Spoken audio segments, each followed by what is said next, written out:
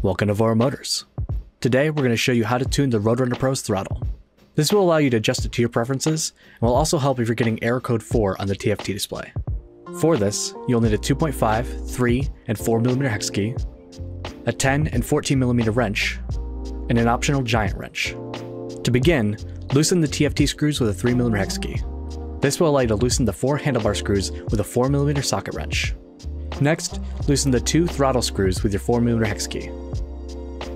The goal here is to slide the handlebars as far to the left as possible so you can remove the throttle without disassembling.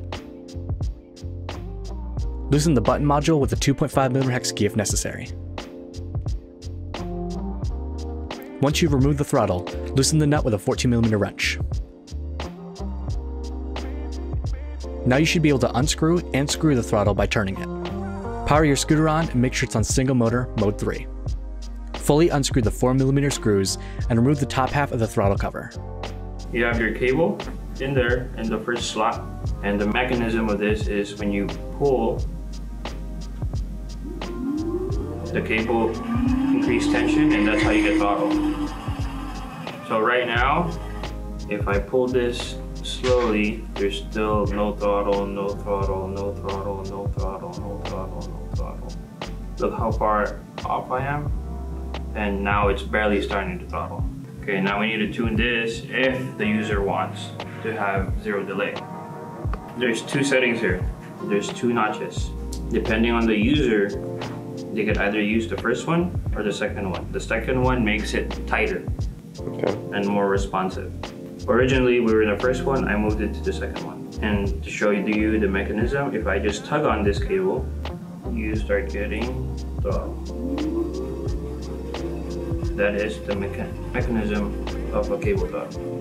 To tune this, you make sure everything is in line into the notches, and you simply insert there.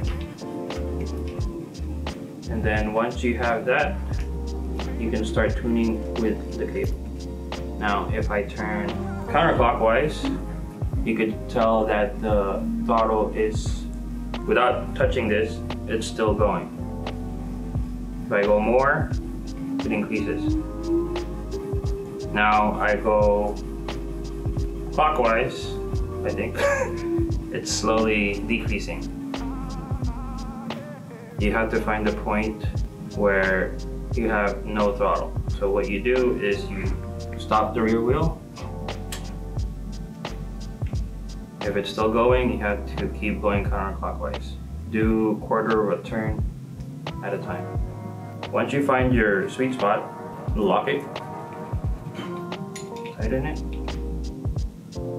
and from there, being responsive at a minimum throttle.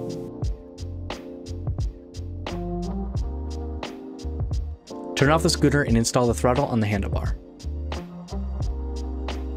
Once installed, turn on the scooter to see if your wheel is spinning while the throttle is idle. If so, loosen the nut so you can adjust the throttle until it's not spinning while in an idle position. Then tighten it up and turn the scooter off again. Then close up the rest of your screws by tightening the 2.5mm button module screws, the 4mm handlebar screws, the 3mm TFT screws, and the 4mm throttle screws.